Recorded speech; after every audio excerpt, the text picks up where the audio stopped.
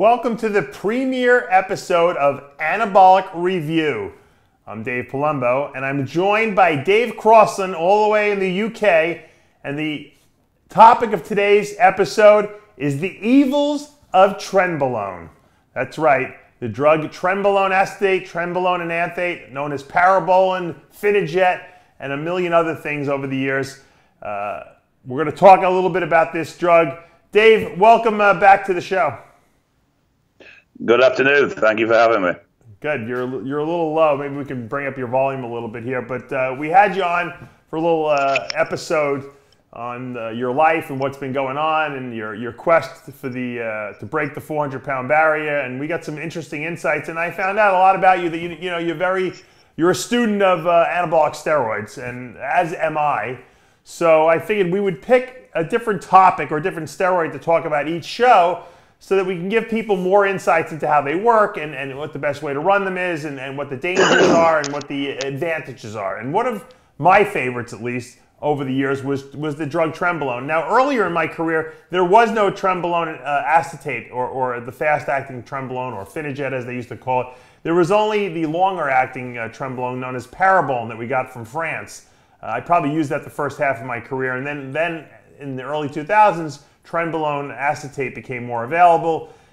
People were making it from Finajet pellets that they used to put into the cows to make them, grow in size. And the whole world of bodybuilding changed for me because Trenbolone is a very interesting compound. It's a 19-Nor-testosterone derived from the 19-Nor compound. What has been your experience, number one, with Trenbolone, and what do you like and dislike about it? There's no denying it's a very powerful drug. Obviously, it doesn't aromatize. It has some very mild fat-burning properties as well. So it works. It's out of the arsenal of drugs that we have available. It is definitely one of the more powerful ones, and some of its derivatives, like Tren, are insanely strong. But like anything in this life, if something's got a lot of bang for buck, it's going to have a price to pay. And, I mean, the side effects alone are probably harsher with Tren than any other drug we take. Night sweats is a common one. Tren cough is very common. But also people complain about a coldness, a distance, withdrawing, where they don't feel emotionally attached to anything. I've heard people sort of come out with comments along the lines, my mother could die and I wouldn't really care. That's how withdrawn they felt. Very vivid dreams to the point where they're actually disturbing the person that's having the dreams, and it's making them feel uncomfortable.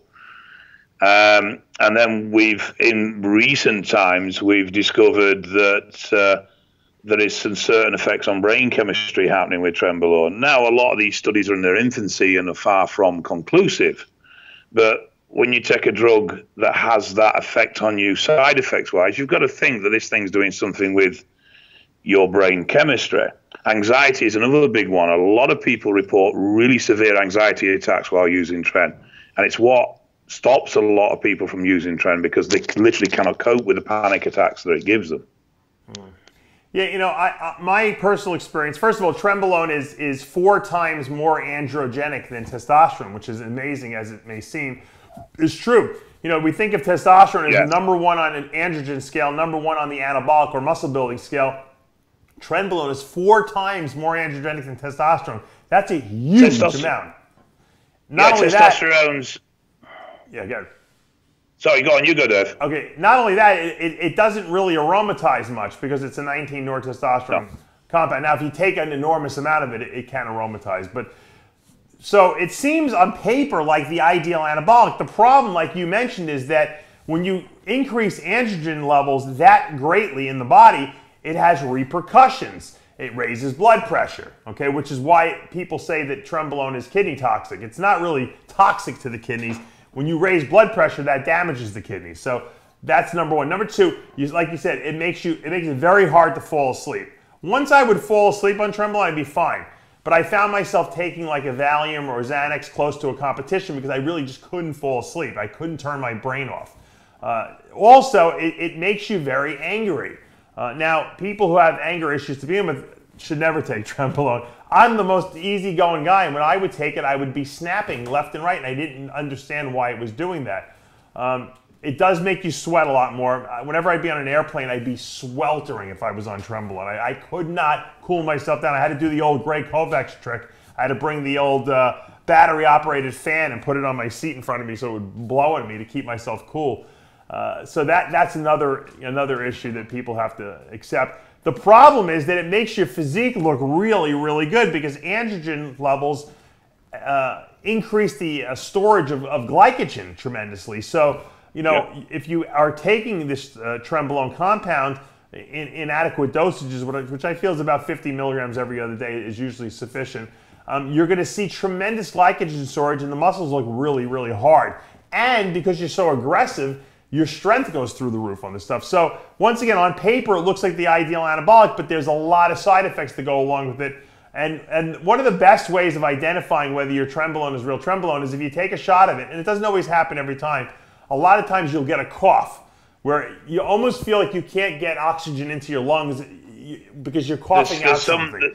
And there's some sort of vascular contraction within the lungs when you take it, but I'm not quite sure of the full mechanism. You think that it? My theory, Dave, was that you possibly might be exhaling some kind of preservative that's in the Trenbolone, and because you're exhaling this, you can't inhale oxygen, so it makes it incompatible. I don't know if that's the case or not because it was like a dry, heavy cough, like you just can't get air in.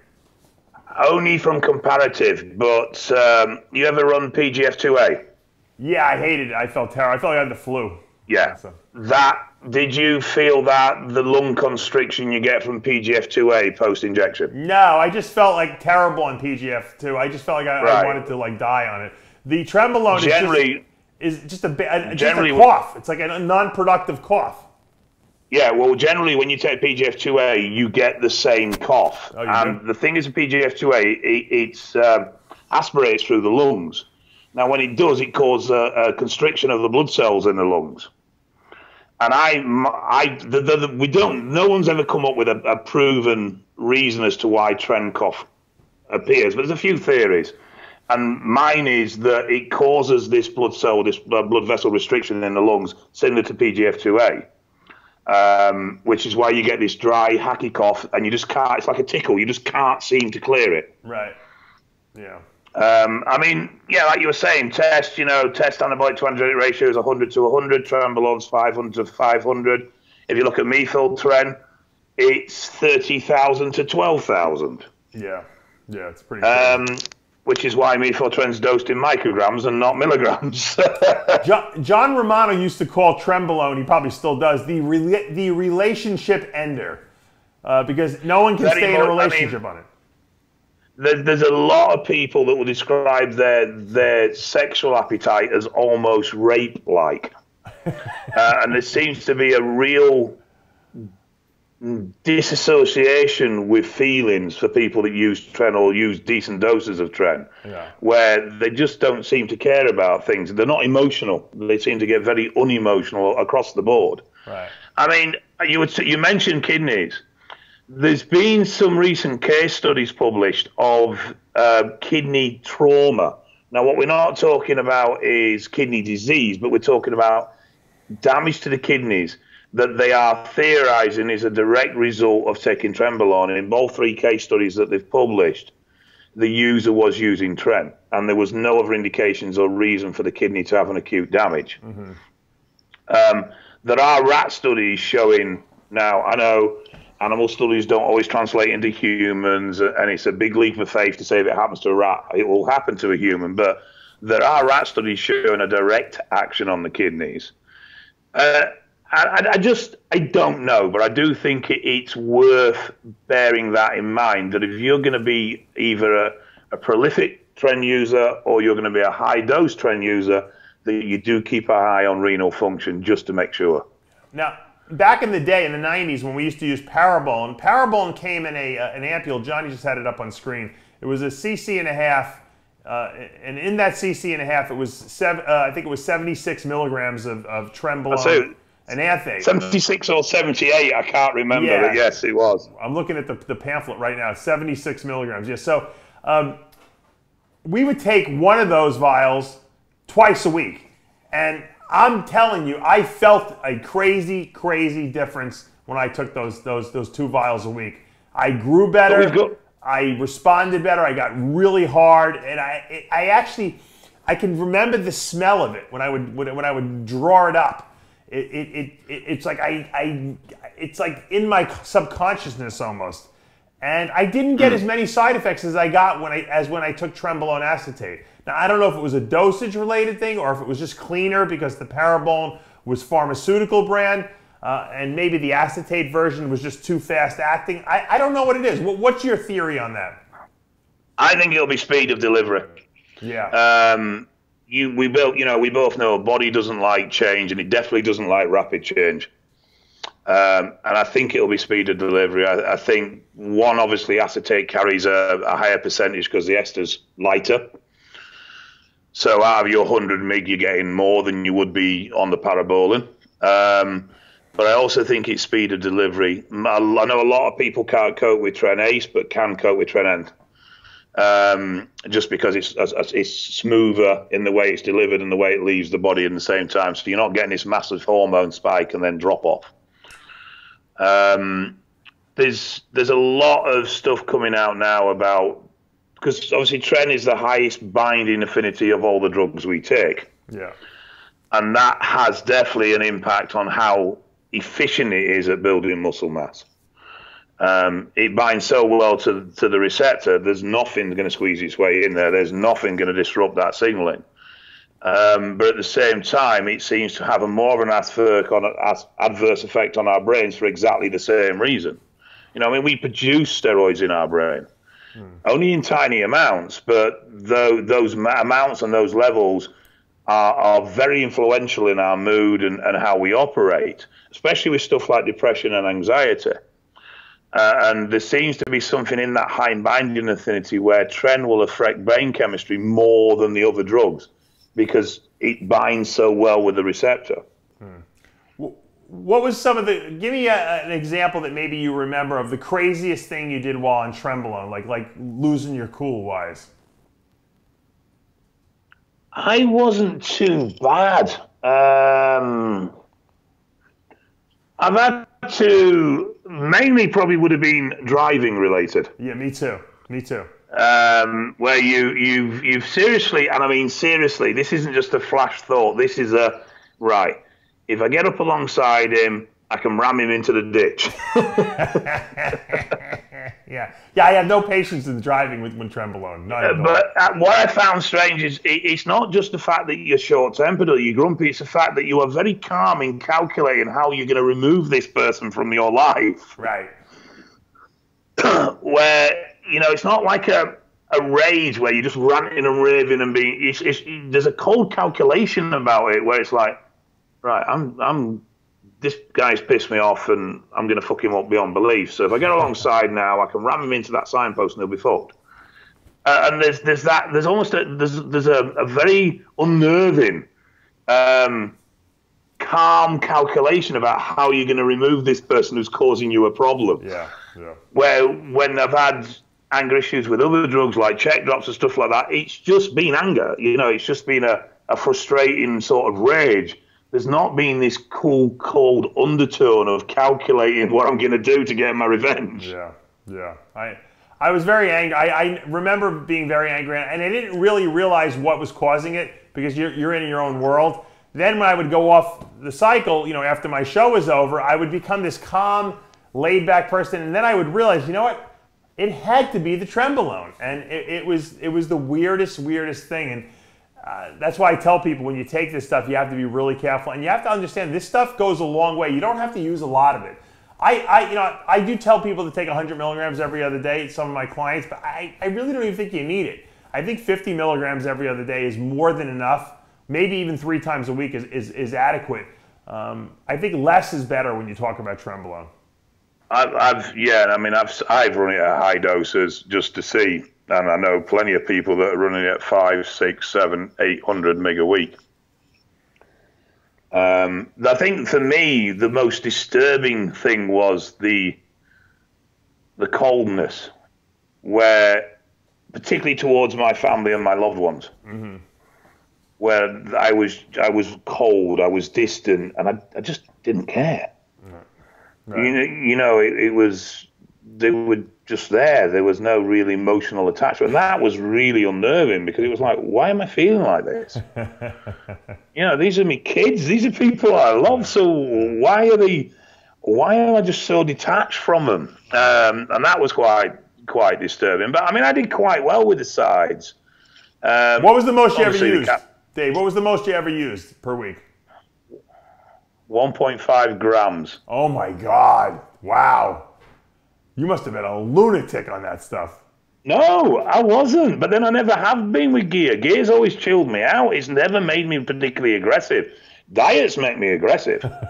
You take me food off me, and I'm horrible.